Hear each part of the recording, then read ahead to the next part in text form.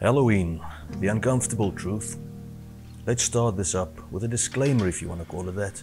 This video is made for God-fearing men and women who believe there is good and evil, God and Satan, and that physical actions have spiritual repercussions.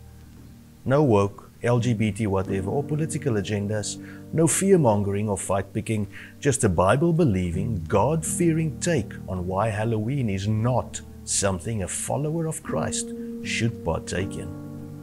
A legitimate question would be, what is Halloween?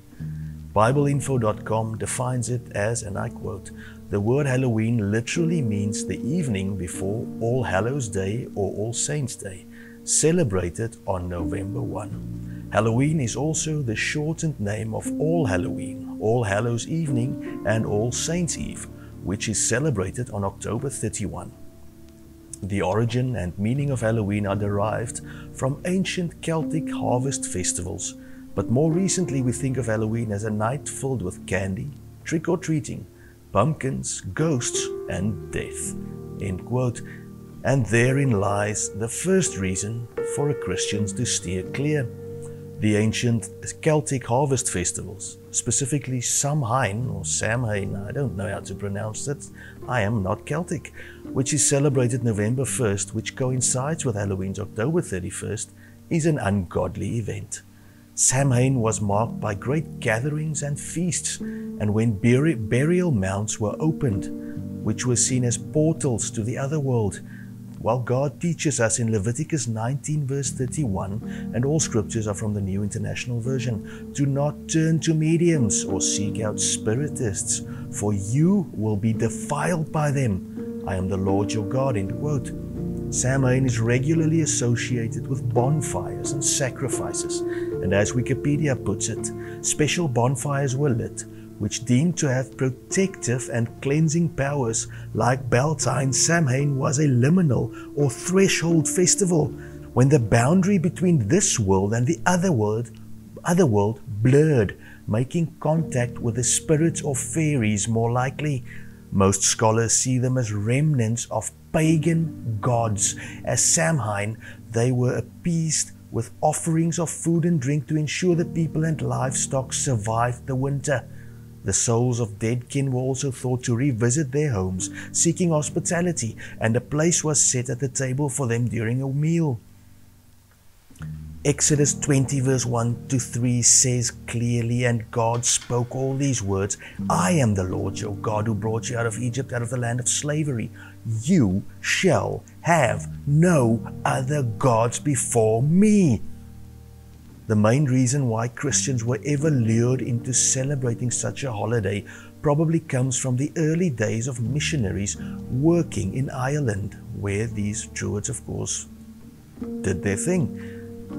As BibleInfo.com says, however, instead of eradicating pagan practices such as Halloween or Samhain, the church used these holidays with a Christian twist to bring paganism and Christianity together, making it easier for the local population to convert to the state religion. Wisdom with man is not always wisdom with God, though, and in doing so, these missionaries have created traditions which leave space for the evil one to grab hold on. And as 1 Peter 5 verse 8 says, "Be alert and of sober mind. Your enemy, the devil, prowls around like a roaring lion, looking for someone to devour." Even that which is seen as innocent for the children has a spiritual backstory. One of the ancient beliefs was that demons, witches and such roamed the earth on November 1st and could do as they pleased with whoever they pleased, and the only way to appease them would be by offering them things they liked, like sweets or food, or to disguise themselves as something scary and join said witches and demons in prowling around. God is clear when He says we must keep away from all evil for our own good. 1 Thessalonians 5:22, abstain from all appearances of evil. The God-fearing man or woman is tasked with being God's representative on earth, drawing others to Him and keeping away from evil, so as to not be corrupted themselves.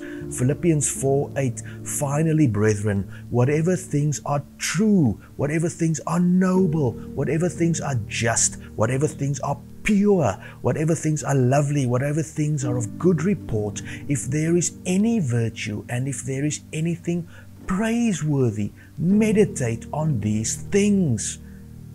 Now tell me, how do you glorify God when celebrating a holiday based on evil, demons, witches, and sorcery, and still celebrates these things to this day?